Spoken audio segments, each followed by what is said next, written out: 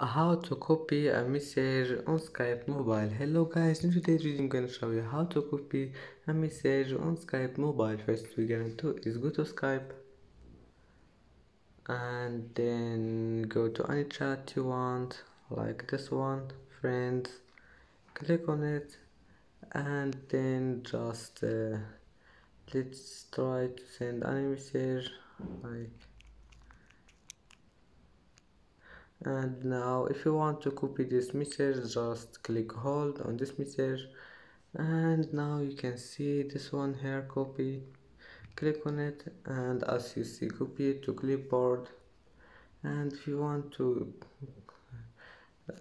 paste it again, just click here and click here, or hold and click paste.